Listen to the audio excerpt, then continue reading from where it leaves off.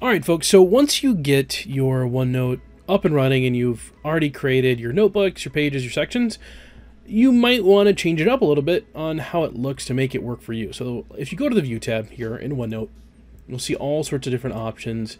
And one of the main things that I see a lot of folks change right off the bat is where they have their tabs show up. So right now I have my tabs along the top, but if I go to tabs layout, I can change it to where it's now vertical tabs. So see how I have my notebooks, and then I have my tabs, and then I have my pages. You can do that as well. Otherwise, you can keep it with the horizontal tabs like I had it before.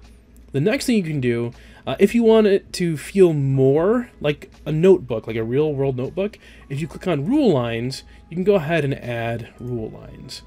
So it feels like a notebook. It looks a little weird right now with the blue and red, but if I go ahead and change it out of dark mode, you'll see what I'm talking about. So to change it out of dark mode, click on switch background, and now it's kind of that light mode that you're used to, and wow, that looks just like a ruled notebook. And now I can go ahead and type whatever I want, and it feels a little bit better, a little bit closer to like a traditional notebook if I want it to look that way.